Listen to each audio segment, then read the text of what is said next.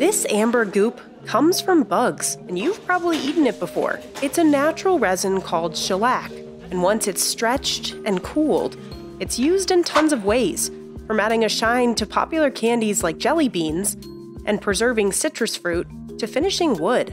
Its history dates back 3,000 years in India, where it was originally used to make jewelry and adorn palaces.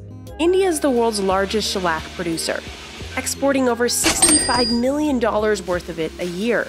But fluctuating harvests and prices have put this ancient industry at risk.